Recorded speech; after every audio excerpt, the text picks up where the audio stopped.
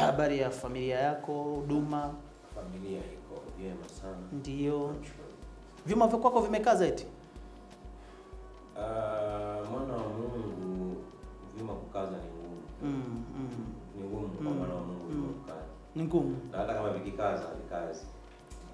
Si kama unaelewa ninachosema. Hata vikikaza? Hata vikikaza vikazi. Sana imani ni bayana. Wewe kwako vyuma vipi? Vyuma dake grease. Mimi nishasema. Wewe vyuma? Dake grease. Na wakati kabisa kama ningekuwa nadai copyright. Mheshimiwa Rais atakiwa anilipe. Kwa sababu mimi ndio nilianza kusema mapema kabisa kwamba vyuma vyovyote duniani havijawahi kukaza. Na ndio maana ikawepo grease kwa ajili ya kulainisha vyuma vinavyokaza. Kabisa. Kwa Mheshimiwa Rais akikusikia lazima akupe? Hiyo lazima nilipe. Hiyo copyright ni ya kwangu kabisa kwamba vyuma sisi wa vikazi. Hiyo ni ndio kosa lilolifanya vyuma kama pastor alikuwa kutufundisha hapa sasa, kila mtu anakula matunda ya kinywa chake. Kwa hiyo akasema wafalme wanayozungumza sio mambo ya mchezo. Kwa hiyo ukimsikia mtu anaongea tu vyuma vimekaza, anavikazisha kweli. Unaelewa hapa? Kwa sababu wewe Jimmy tangu Januari, Disemba hii hapa. Wewe vyuma vimekaza. Subutu yake. Niko fresh. Sio, unaelewa? Niko fresh. Kwa hiyo kila mtu atakula matunda ya kinywa chake. Ukisema vyuma vimekaza, vinakaza kweli. Lakini sisi hapa tunasema hata vikikaza sasa yaani unakaza kwa maana kustabilize. Vinakaa vinashikilia. Unasema kaza nati hiyo.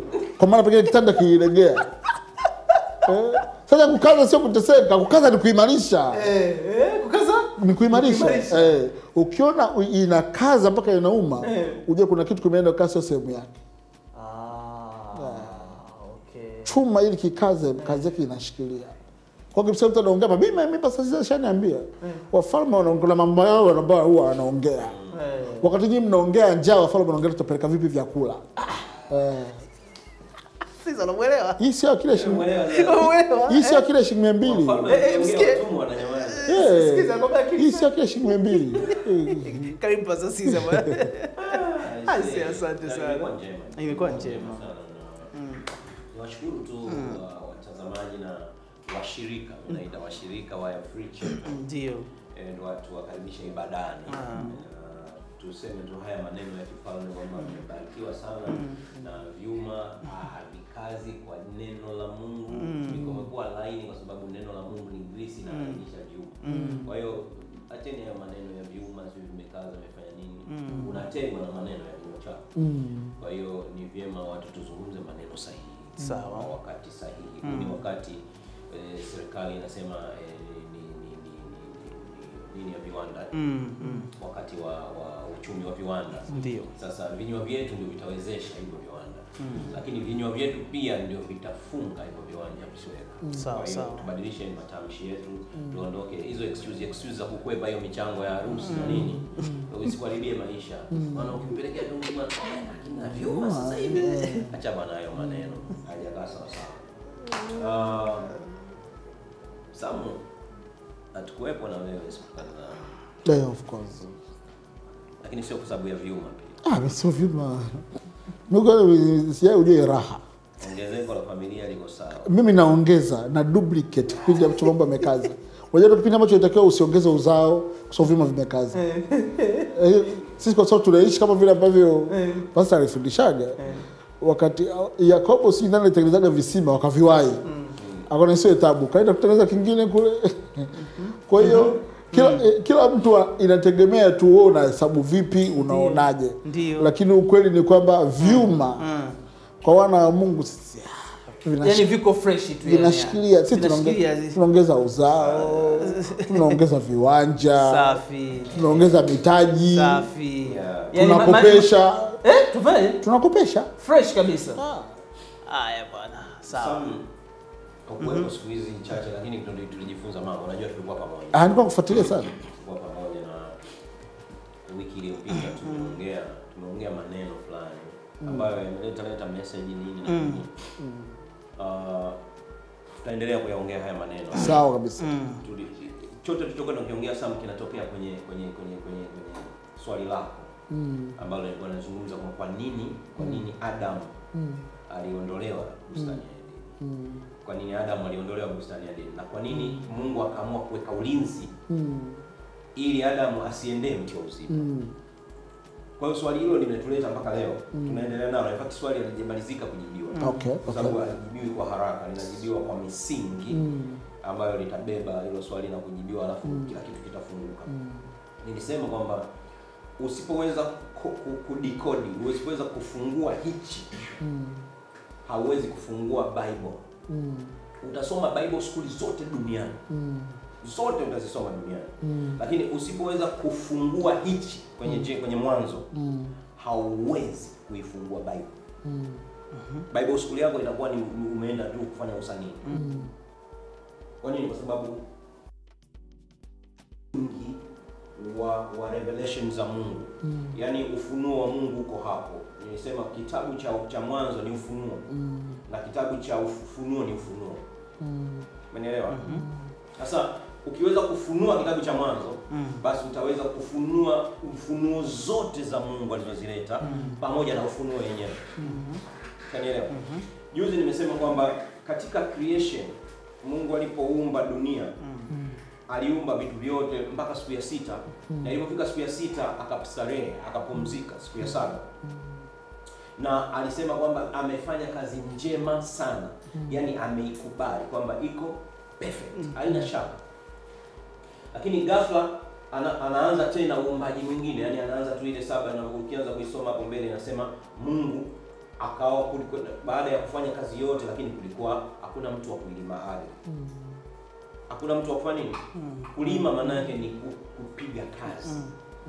Yaani kila kitu nimeumba, lakini hakuna mtu wa kupiga kazi. Hakuna mtu wa kulima ardhi. Akamtengeneza mtu kwa mavumbi ya ardhi, akampulizia pumzi awe nafsi hai. Lakini tukasema kwamba kwenye Mwanzo 1 Mungu alimuumba mtu. Sio kama unaelewa vizuri sana. Kwenye Mwanzo 1 Mungu alimuumba mtu. Lakini yule mtu alipomuumba, alimuumba mtu mmoja ambaye ndani yake kuna mtu mume na mtu mke. 2 in 1. Anapokuja kumuumba mtu mwingine huko mavumbi ya ardhi, anamuumba mtu mmoja tu, na kuna mahala anafika anasema nimeumba kila kitu, lakini si vyema huyu mtu akabaki peke yake. Maana ni kwamba amemuumba peke yake. Akampulizia pumzi na nini, akampiga usingizi.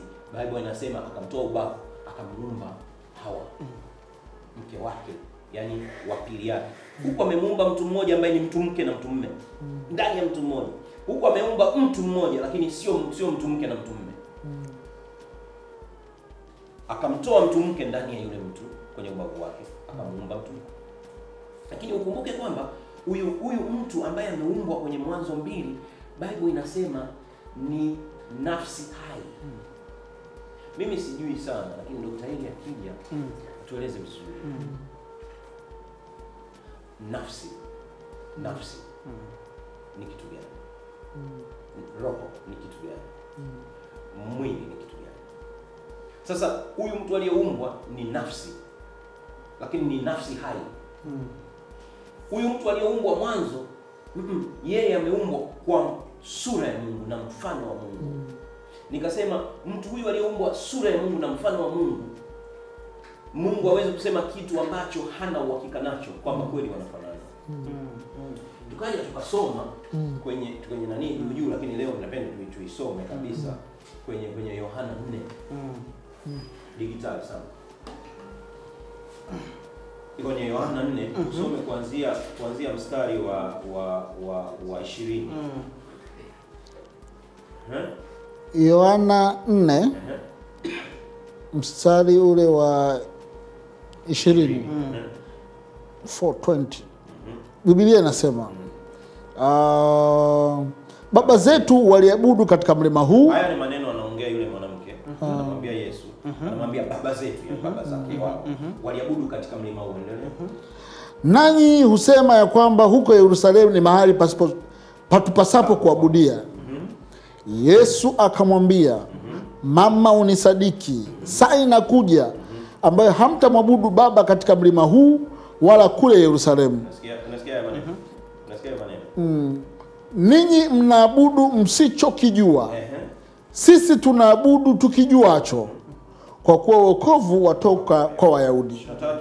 Lakini saa inakuja, nayo saa ipo, ambayo waabuduo halisi watamwabudu Baba katika roho na kweli.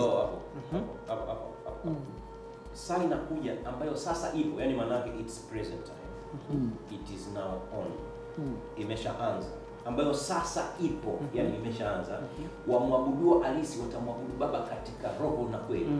Kule amesema baba zetu wanaabudu katika mlima huu. Lakini ninyi Wayahudi mmesema inatupasa kuja Yerusalemu. Anaongelea body presence. Anaongelea habari ya mwili kuabudu, kwenda kwenye mlima kuabudu. Anaongelea mwili kupanda ndege au kupanda gari au kupanda punda au farasi kwenda Yerusalemu kuabudu. Sawa? Yesu anasema saa inakuja, nayo sasa ipo. Wamwabuduo Baba halisi wataabudu katika roho na kweli. Na anasema hamtaabudu tena. Hamtaabudu tena kwenye huu mlima. Wala hamtaabudu tena Yerusalemu. Yaani Yerusalemu haitakuwa tena sehemu ya kuabudu. Sio kama nimeongea sana. Sio mwanasiasa. Lakini kumekuwa ugomvi mkubwa sana duniani kwa sababu Yerusalemu inaonekana ni sehemu ya kuabudu. Sawa? Ugomvi mkubwa wa kimataifa, mataifa ya Yerusalemu sio imehamia, sio makamukusi yamefanyaje. Ugomvi kwa nini? Bado watu wana akili ya Yerusalemu kuwa sehemu ya kuabudu.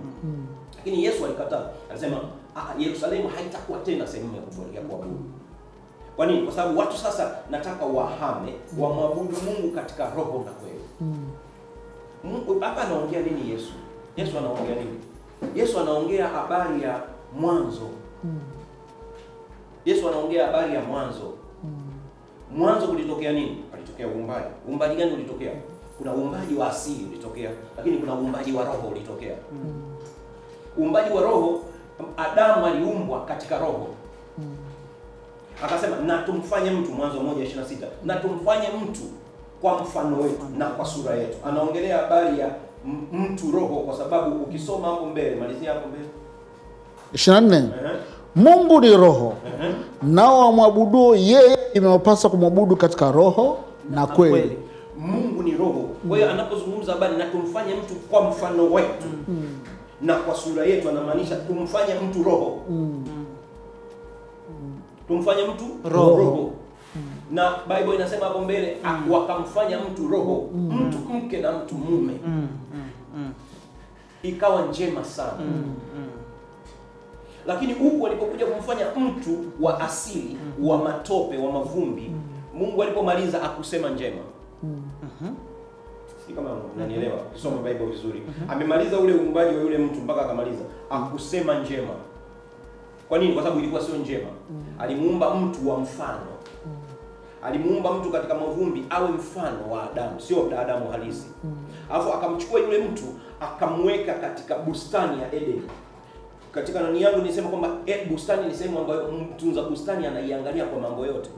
Akamchukua yule mtu akamweka katika ile bustani. Lakini ni mtu wa mavumbi ambaye sio roho. Sio Adamu aliyoumbwa Mwanzo 1:26. Ni Adamu mwingine aliyoumbwa kwenye 2 ambaye ni mtu wa mavumbi. Akamchukua akamweka kwenye bustani ya Eden, yani katika uwepo. Bustani ya Eden. Ukisoma vizuri kuhusu bustani ya Eden, anasema kwamba na mto ulikuwa unatoka katika bustani ya Eden. Yani kuna kitu kinaitwa Eden, sawa? Alafu kuna kitu kinaitwa bustani ya Eden. Ile bustani ya Eden imeenda kuwekwa kwenye Eden. Lakini ile ilikuwa ni bustani. Alafu kuna kitu kinaitwa Eden. Bustani ya Eden ni environment, ni uwepo. Sijui kama naongea sana. Ukumbuke creation yote amefanya huku Mungu kwenye moja. Ni creation ya kiroho. Mtu alipomuumba kumuumba physical. Alimuumba mtu kwa mfano wake kwa sababu yeye ni roho. Alafu akamchukua mtu ambaye ni wa mavumbi akamleta kwenye presence ya mtu ambaye ni wa roho. Akamweka pale. Ukumbuke kwamba yule mtu wa kwanza alipomuumba mpaka anamaliza hakuwahi kumwambia habari kwamba wewe ukila kitu fulani utakufa. Alimwambia, ukisoma vizuri, alimwambia kula kila mti unaokutana nao. Huyu mtu wa pili anakuja anamwambia kula kila mti isipokuwa mti fulani. Kwa sababu gani? Kwa sababu siku ukila hakika utakufa. Shetani anakuja anamwambia nani, sio kweli, hautakufa. Unajua nini? Mungu anajua kabisa siku utakapokula utapata ufahamu, utakuwa kama yeye.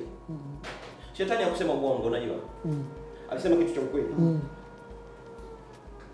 In a way alisema kitu cha ukweli. Lakini in another way alisema kitu cha uongo, kwa sababu alikuwa anajua kwamba yule Adam ni wa mavumbi, lazima atakufa. Na Mungu wakati anamuumba yule Adam alikuwa anajua kabisa huyu namuumba ni wa mavumbi, wa mfano, ni lazima afe.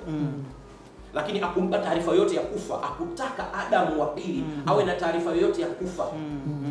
Sio kama nimeongea sana. Akutaka Adam awe na taarifa yoyote ya kufa. Awe na taarifa tu ya kuishi, kwamba yeye anatakiwa aishi. Kwa hiyo akamwambia ishi. Okay. Ila mwisho wa siku akamwambia ila huu mti ukila utakufa. Lakini kwa nini utakufa? Akumwambia. Akumwambia ila ukila utakufa. Kwa hiyo mara nyingi tunakimbilia kwamba ni tunda fulani linachumwa, unalila. Alafu lile tunda linakufanya ufe. Lakini ukumbuke hilo tunda linasema mti wa ujuzi. A tree of knowledge. Mti wa ujuzi wa mema na mabaya. Imagine mti ambao ukiuchuma ukila eti unakuwa mjuzi. Au unapoongelea habari ya ujuzi wa mema na mabaya, sasa msijue unafikiria nini? Mtu akisema jamaa anajua mambo ya mema na mabaya. Wewe unafikiria nini? What do you think of that? Wisdom. Understanding. Lakini uwepo wa genius. Huyu mtu alikuwa genius. Yaani anajua mema yote. Na mabaya yote. Huyu mtu unaweza kushindana naye? Uwezi, sasa anajua. Yeye anajua. Watu wa namna hiyo kwenye ulimwengu wetu sasa hivi tunawaita kina nani? Wanajua mambo yote na jinsi ya kuyakwepa, na wanajua mema yote na jinsi ya au waita kadhaa. Sasa inategemea pasa nataka niseme ni mpaka mimi nimekaa useme. Mimi nataka useme kilichoko. Sitaki useme ninachowaza mimi. Nataka useme tu kilichoko tunacho. Na haina kupatia la ukosea. Haina kufaje? Haina kupatia kwa sababu ukiniambia mimi mtu ambaye anajua mambo, anajua mema yote. Wewe mnyama mimi. Yaani utasikia jamaa mnyamwezi sana, anajua sana. Hiyo ni lugha ya mtaani. Hiyo ni lugha ya mtaani. Utasikia jamaa na akili. Professional hiyo mtu utamuita nani? Wewe mtu ni genius. Genius. No, genius sio professional. Amna professional inaitwa genius. Au sasa professional unamhitaji? Professional. Huyo mtu professional ni nani? Kwa maana wewe ni teacher. Wewe ni PhD holder yanakuwa. No. That's not a profession.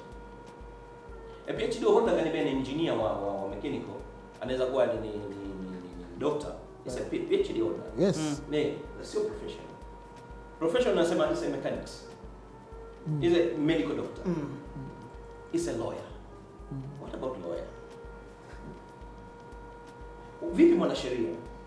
Mwanasheria sio mtu ambaye anajua sana kuhusu mema na mabaya ya anapoishi. Sijui kama nimeongea sana. I don't know if you can see it. What about a psychologist? Psychologist hawezi kujua mema na mabaya. Lakini watu wanaenda kwa shauri tunapotoka. Lakini hawezi kuongea habari. Ninapoongelea habari ya mema na mabaya, naongelea jambo ambalo likiwa baya maana yake litamcost yule mtu katika maisha yake au litampa maisha.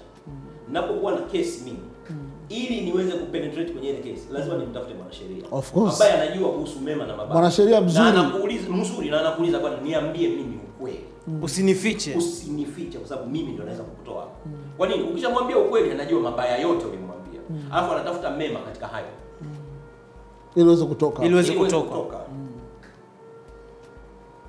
Sisi kama nimeongea sana. Nakuelewa. Kwa hiyo sasa imagine kuna tunda ambalo ukila you become a great lawyer ever. Imagine tunda ukila unakuwa lawyer ever, yani unakuwa mwanasheria, unajua mema yote by default. By default. Kama ni nchi hii na sheria zake unazijua pino zote. Sheria zote, yani wewe ziko ndani. Na loopholes zake zote.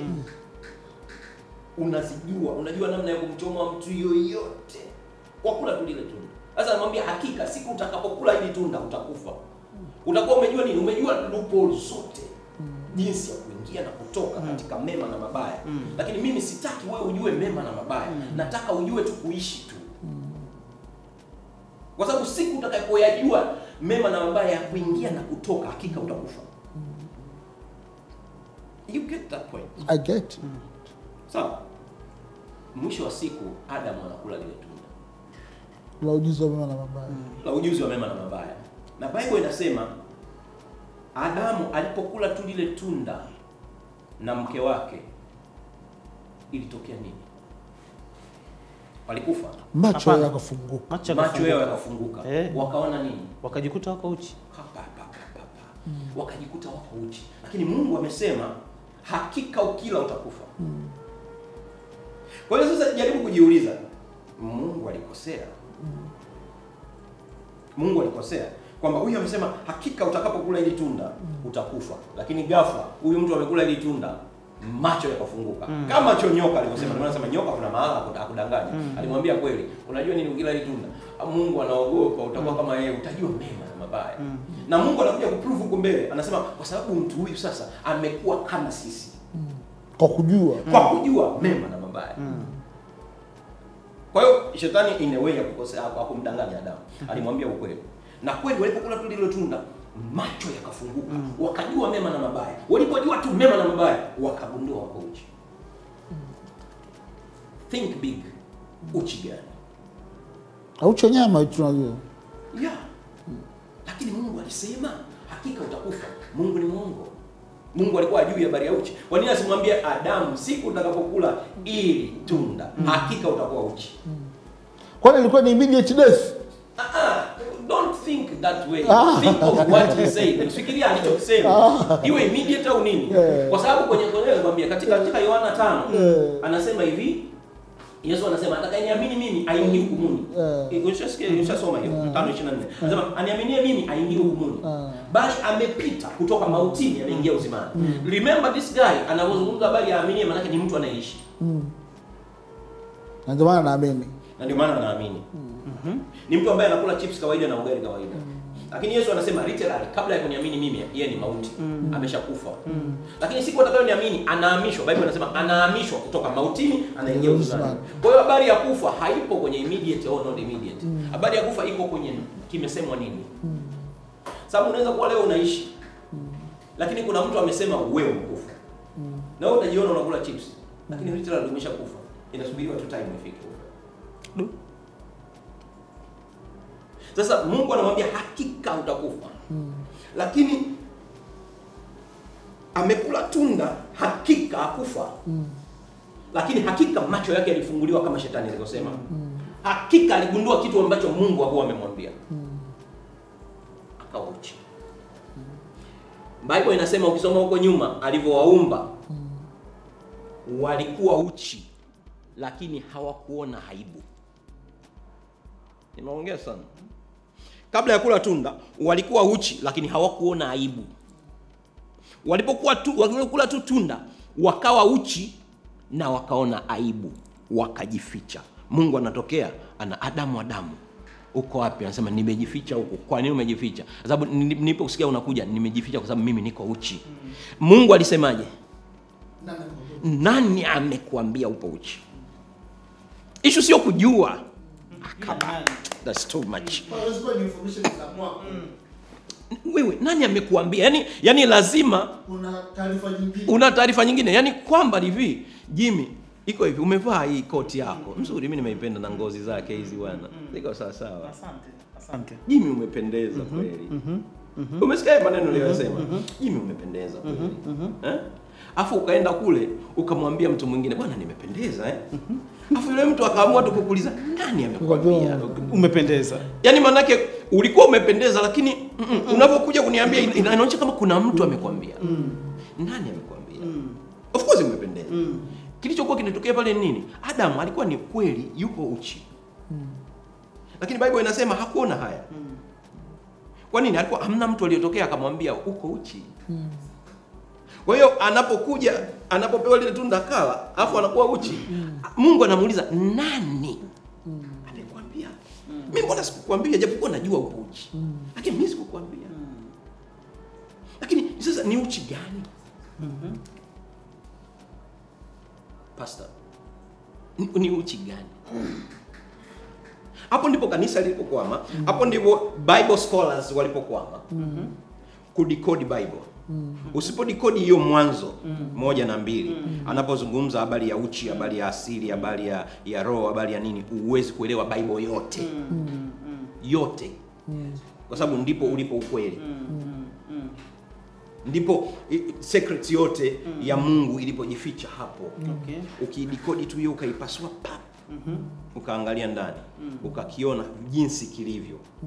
Moja kwa moja utajua anapozungumza Ezekieli anazungumza nini, anapozungumza Zakaria anazungumza nini, anapozungumza Amos anazungumza nini, anapozungumza Habakuki. Kuna mahala Habakuki amezungumza ole wake ampaye jirani yake kileo. Ushawahi kusoma pale? Ndio. Habakuki 2:15. Ndio. Ole wake mtu ampaye jirani yake kileo. Umeshasoma pale?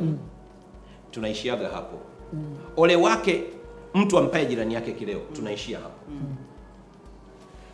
Wewe Jimmy, wewe usije ukampa mtu kileo. Usije unaishia hapo. Lakini unasahau kwamba Habakuki alikuwa anaongea kitu kingine kabisa. Anaendelea pale mbele, anasema nasumu. Kileo. Nasumu. Anaendelea mbele, anasema ili apate kutazama uchi wake. Umeona? Kwa hiyo hali ya kawaida unachukulia kwamba mtu akilewa atavua nguo. Akishavua nguo watu watazama uchi. Lakini is it true? Habakuki alikuwa anaongea habari za watu kunywa vileo na kukua uchi. Lakini vipi kuhusu neno lingine alilolisema Habakuki, ole wake ampaye mtu jirani yake kileo na sumu. Vipi sumu? Sumu na yenyewe unaipeleka wapi? Kumbe hiyo inakupa momentum nyingine kuanza kufikiria mara ya pili. No, inawezekana huyu anamaanisha kitu kingine, kwa sababu how comes ana relate kileo, sumu na uchi.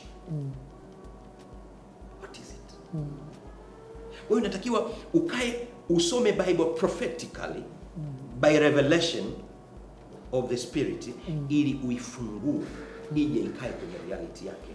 Upate kuelewa kwamba huyu Musa alipokuwa anapewa ile revelation ya Genesis alikuwa anaongea nini. Huyu Habakuki alipokuwa anaongea anawaandikia hawa kuhusu ole wake ampaye jirani yake kileo alikuwa anaongea nini. Huyu yani wote waliozungumza, huyu ambapo anakuja anazungumza kwenye Wakorinto. Paulo anakuja anazungumza na Wakorinto, anasema sitaki nivuliwe bali nataka nivishwe. Umeelewa? Maana siwi nini anazungumza, anasema labda nisiende kwenye siku yangu ya mbele. Siku ya mbele nataka tuongee vitu. Tumalizie hapo. Tuongee vitu hivyo.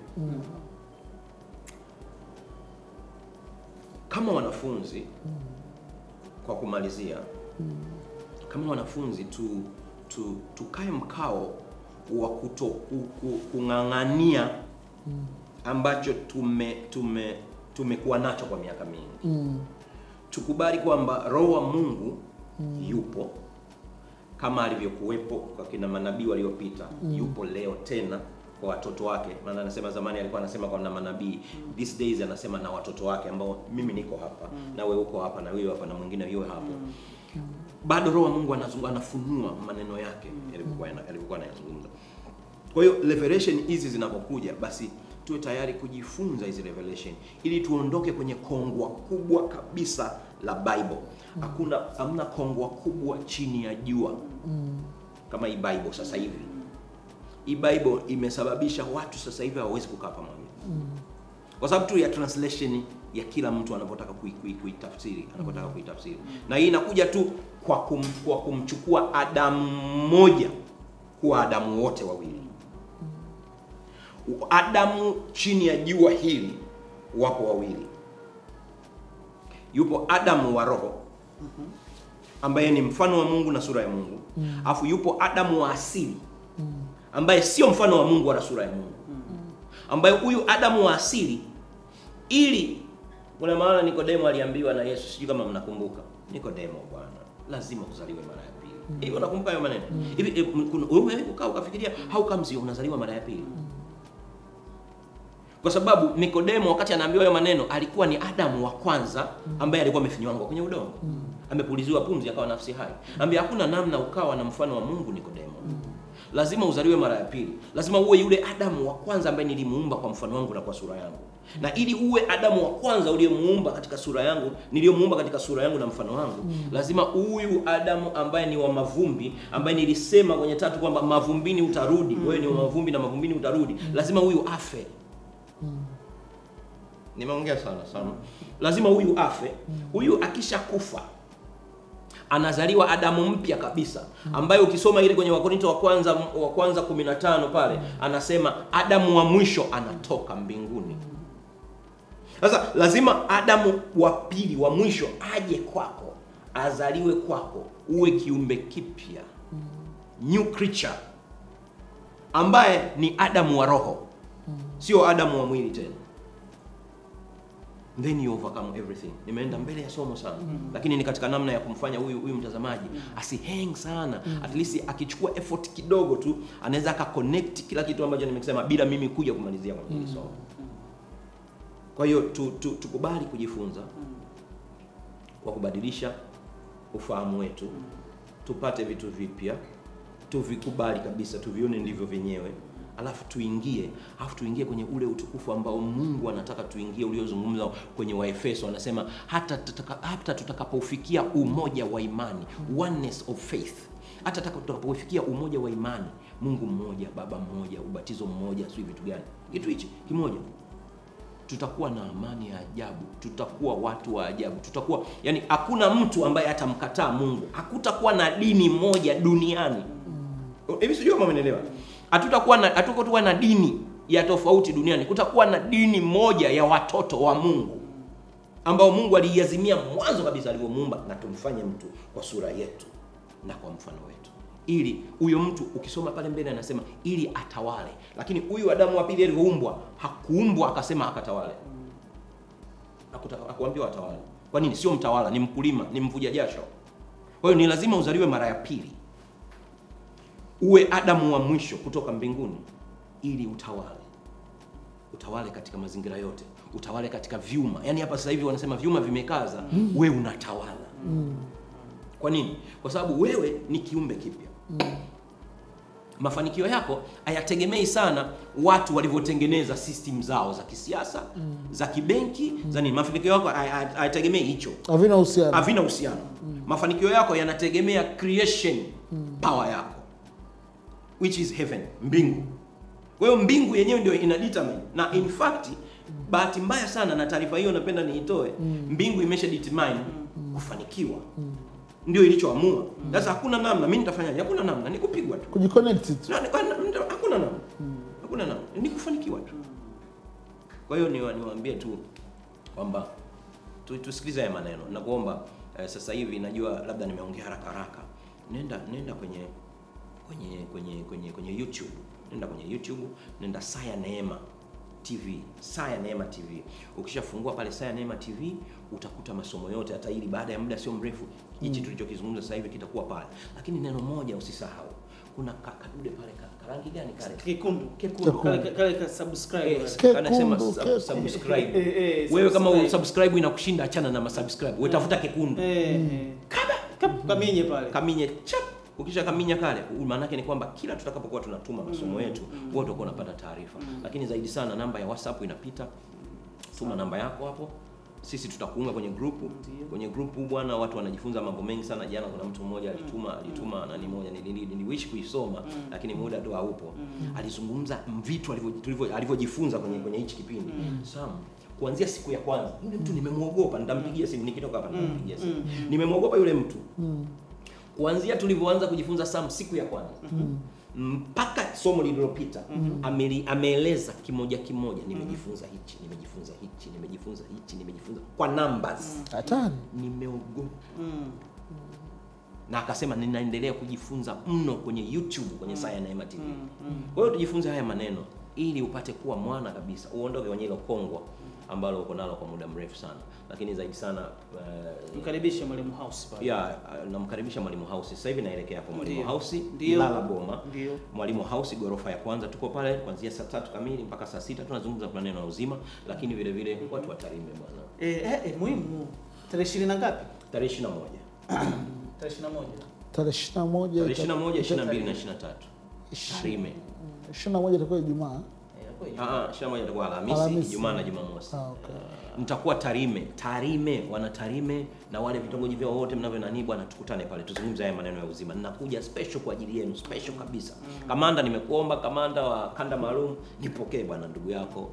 Nakuja hapo, nakuja mkuu wa wilaya, nakuja hapo. Basi tutakuja kusaidiana katika namna ya kuweka vizuri haya mambo. Na ndugu zangu wa Tarime ambao wao wameonekana ni watu wa kugencha, sio wa kugencha, hao ni watu wa amani, kwa sababu amani inakuja kwenu. Ukumbuke ni ukumbi wa Blue Sky, mtaa wa Starehe. Ukumbi wa Blue Sky, mtaa wa Starehe, tarehe 21, 22 na 23 kuanzia saa 8 mchana tutakuwa pale. Tutakuwa na Pastor Marco na wengine wengi. Mungu amekubariki sana.